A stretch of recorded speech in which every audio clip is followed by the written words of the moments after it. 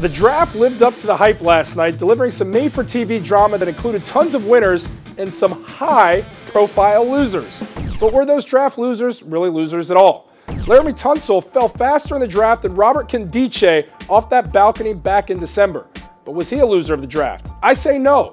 He's a 21-year-old professional football player soon to be in South Beach. Just ask LeBron James how good that life can be. So maybe he lost millions, but let's not forget that there's no income tax in the state of Florida. So the big fella can make up some of that money there. He's a winner. How about his teammate, the aforementioned Robert Nkemdiche? Many believe he could have been the top pick in this draft, but some behavioral issues saw him plummet to 29th. Draft loser, right? Wrong. The eclectic D-tackle has gone on record saying he wants a Panther when he gets that big money. Well, he's headed to the Arizona desert to play for the Cardinals. They might not have the Panthers, but the desert climate is flush with mountain lions and bobcats. That should suffice, Robert. And finally, Eli Apple. He could be considered a draft loser with his ill-fated tweet dogging his future team, the New York Football Giants, back in 2012. But the smooth cornerback can maneuver out of this one with ease.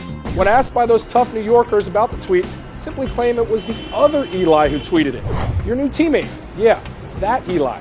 The feed is brought to you by Cici's Pizza. Now there's more flavor to explore with 3 new flatbread pizzas on the unlimited buffet. Cici's, better, believe it.